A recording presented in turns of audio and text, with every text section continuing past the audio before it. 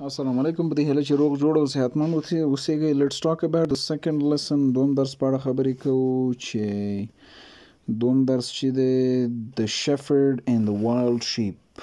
شپون او وحشي پسه. Acquire words ته راځو. Acquire means لاسته راوړل. To acquire something is to gain possession of it.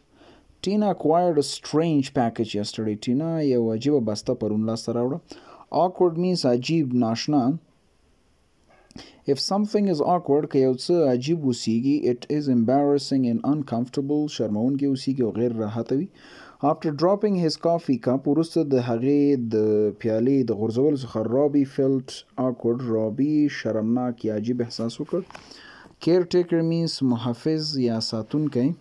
A caretaker is a person where ساتونکی هغه شخص دی who takes care of a very young, old or sick people. څوک چې ساتنه کوي د ډیرو وړوکو زړو یا مریضو خلکو.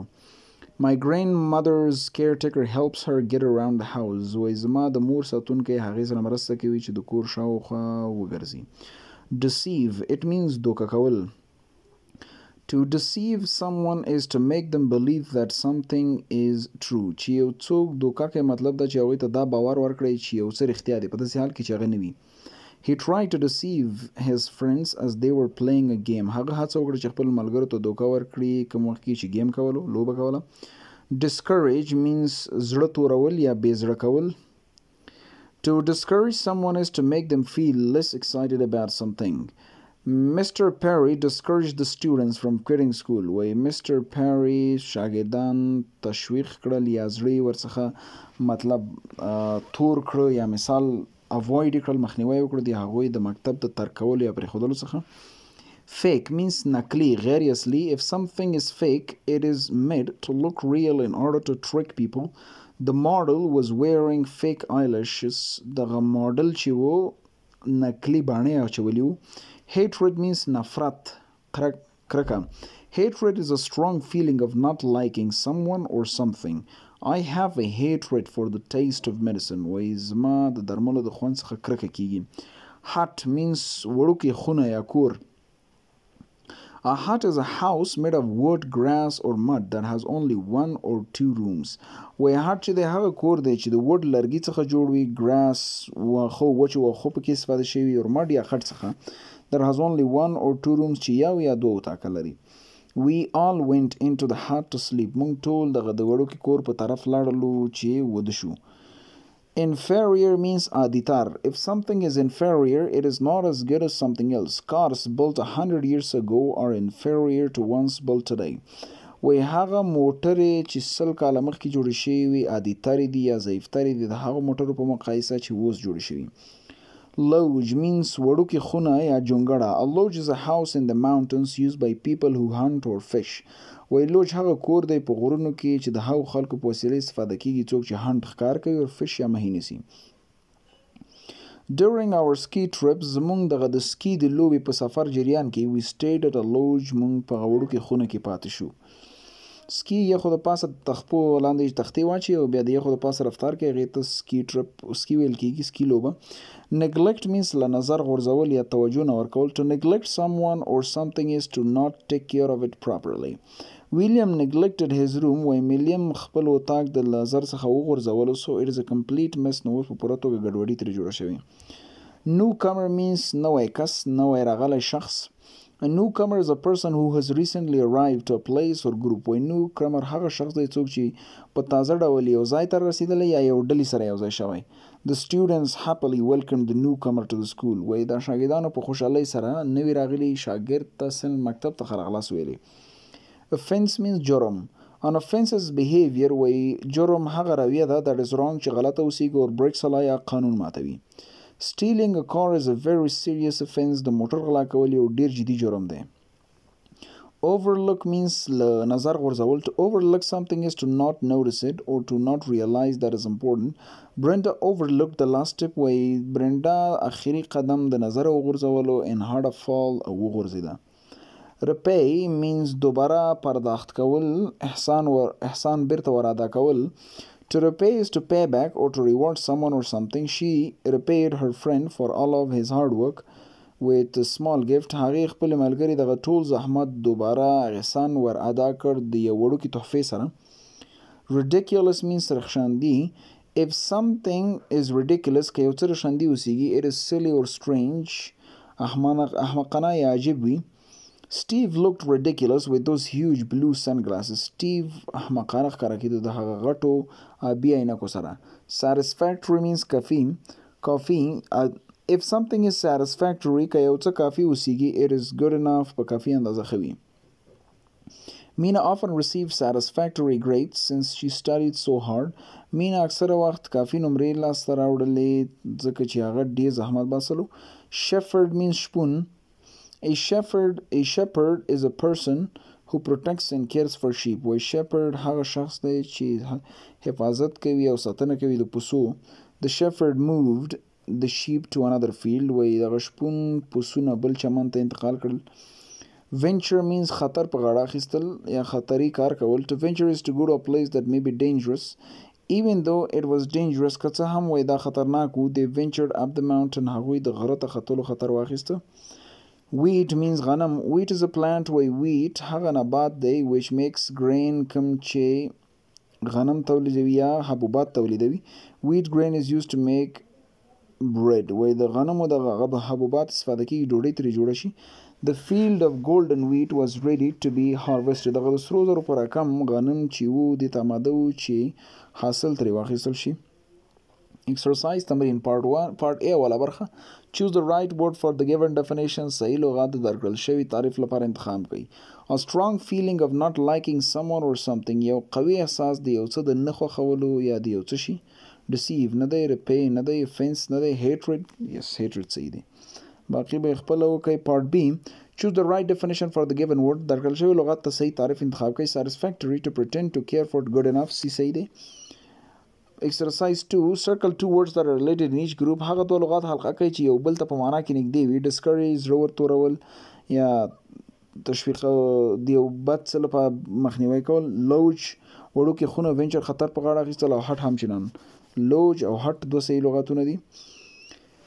Exercise 3. Choose the word that is the better fit for each blank. هغه لغات انتخاب کړئ چې هر خانغلي کې صحیح راځي. The girl didn't like the newcomers, so she played a joke on them. She put fake bugs in their drinks. Bugs مطلب حشرات. باقی به خپل وکړي چې هر لغت پکې راځي او کوم ځواب غواړي وګوري انسر کې به ووهي ډایرکټ ځواب ته راځي.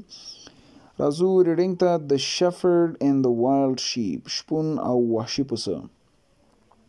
Once there was a shepherd. یو وخت کې یو شپون ژوند کو. Every night he counted and gathered his sheep. هر شپه به هغه شمیرل او یو ځای کول به د هغه پسونه. He was sure never to overlook any of them. هغه مطمئن و چې هیڅ یو سره باید بې توجهي ونه کړي. One night یو شپه he saw some wild sheep. هغه بعضې وحشي پسونه ولیدل.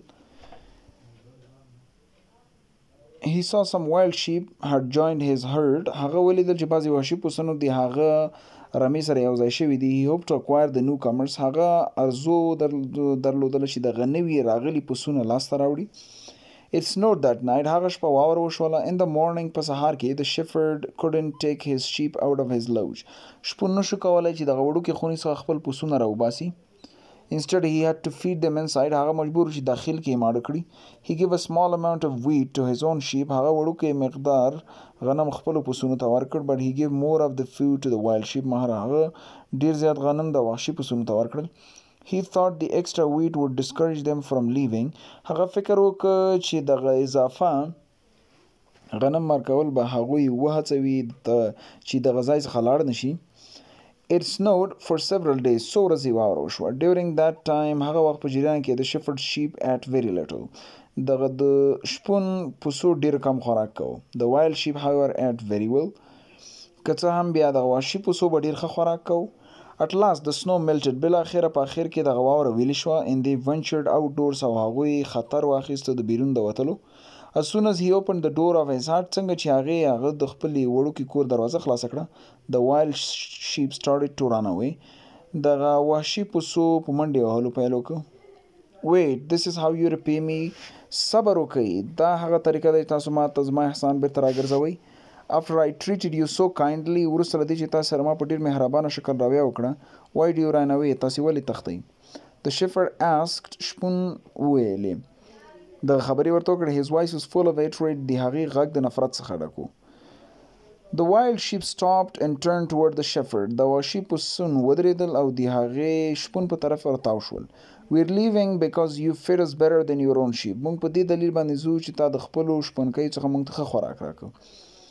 One of the wild sheep replied. یو د وحشي پسونو څخه ځواب ورکړ. You tried to deceive us with your ridiculous plan. تا هڅه وکړه چې موږ ته دوکه راکړې د خپل احمقانه یا رشخندي پلان سره.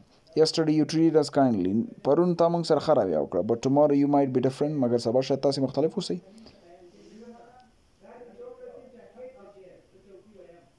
If more wild sheep joined your herd که چېرته زیاتو وحشي پسونو ستاسو ډله سره یو ځای شول you would treat us as inferior sheep. تاسو به موږ سره د یو عادي پسونو په رقم راویه وکړئ. As the wild sheep ran away څنګه چې د وحشي پسونو منډه وکړه وتښتېدل the shepherd understood his offense. هغه په خپل جرم باندې پوه شو. He knew this awkward situation was his own fault. هغه پوه شو دغه بد حالت د هغه خپله غلطي وه. He had not been a satisfactory caretaker. هغه یو ښه ساتونکی نه و. He was a fake friend to the wild sheep. هغه یو نقلي دوست و دغه د وحشي پسونو سره. Because of this د دې په دې دلیل باندې he had neglected his own herd. هغه د خپلې رمې سره هم بې پروایي وکړه. Reading comprehension د ریډینګ درک یا فهم پارت A اوله برخه. Mark each statement T true if false. وایي هره جمله چې غلطه وي هغه په صحیح وي ټي به ولیکئ چې غلطه وي اف به ولیکئ. کومې چې جملې چې غلطې وي هغه به صحیح کړئ په خپله کتابچه کې. اول The shepherd counted his sheep. شپون خپل پسونه وشمېرل because he didn't want to overlook any of them. ځکه هغه نه غوښتل چې کوم یو سره بې پروایي وکړي. True دی باقي به یې خپله وکړئ. Part B دوم برخه answer the questions لاندې سوالونو ته ځوابونه ورکوي. What was the shepherd's hope for the wild sheep? د شپون هیله یا ارزو دغه وحشي پسون څخه چې وه A that they wouldn't be awkward چې هغوی به عجیب نه وي. B that they would feel hatred for him چې هغوی به د هغه څخه نفرت وکړي. C that they could acquire them چې هغه وکولی شي لاسته راوړي. D that they could repay them he could repay them تر څو هغه بیرته کولی شي اسانه وګرځوي. C صحیح دی باقي به یې خپله وکړئ. This was today's reading. Homework تاسې هر دغه لغات چې دی هر یو لغات ته 2 یا 3 جملې خپله جوړې کړئ. یو د کتاب جمله په کتابچه کې ولیکئ. یو ځل یې به دغه ریډینګ ولیکئ کوم چې دلته موږ وویلې ریډینګ او دغه ریډینګ او ایکسرسایزز به ټول تکمیل کړئ. که په نوټبوک کې ولیکئ ډېره به ښه اوسیږي او لغاتو معنا او سپیل به زده کړئ او مین ایډیا به د ریډینګ زده کړئ په ویډیو شکل یې کوشش وکړئ ځان نه ریکارډ کړئ. مننه.